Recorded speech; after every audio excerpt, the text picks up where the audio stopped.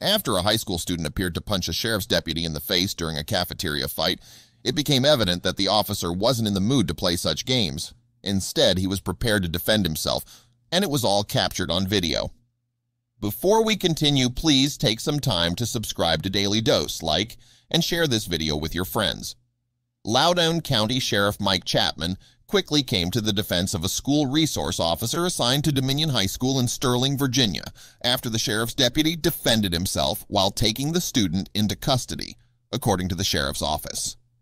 That self-defense was all caught on video, but Sheriff Chapman was quick to point out that there was more to the altercation than what's seen in the footage of the fight. The Thursday afternoon incident, which was only partially caught on video, began after a school administrator allegedly told an unruly student to leave the cafeteria and go to the main office, WRC-TV reported. Rather than comply, the student refused multiple times and even assaulted the administrator, according to authorities. That's when the deputy with the Loudoun County Sheriff's Office, who was assigned to the school, approached the student in an attempt to calm him down. However, things didn't go as planned. Rather than calm down and do as he was told, the high school student turned his rage on the resource officer who had moved in and attempted to subdue him. Cell phone footage captured the violent Virginia teen taking several swings at the deputy, punching him multiple times, and even appearing to punch him in the face during the cafeteria fight. The cell phone video of the incident shows the deputy stumble slightly after the student appeared to land a punch to his face.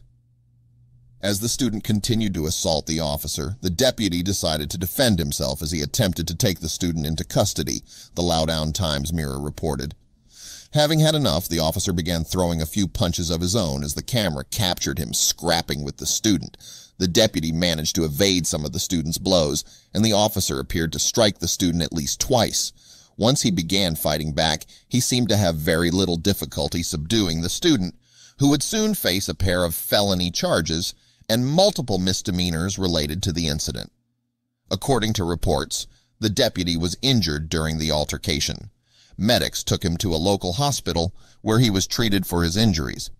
The student, however, refused medical treatment and was taken to the Loudoun Juvenile Detention Center instead. The identity of the student, who was a juvenile, wasn't released, but it was reported that he was arrested and charged with felony counts of obstruction of justice by force and assault on a law enforcement officer, as well as 3 misdemeanor counts of assault on a school official, disorderly conduct in school, and destruction of property. While most viewers of the footage are quick to claim the child should be held accountable for what he had done, there are those who question if the deputy went too far when he began punching the teen in return. For those who doubt the deputy's method of defense, Loudoun County Sheriff Mike Chapman had a message. Sheriff Chapman said that the video did not capture the repeated attempts school officials and the unnamed student resource officer made to try to calm the irate student after he assaulted the staff member. Those attempts proved ineffective, and we only see the escalation that continued to occur afterward. The officer didn't come out swinging. He swung after other measures to calm the student were exhausted.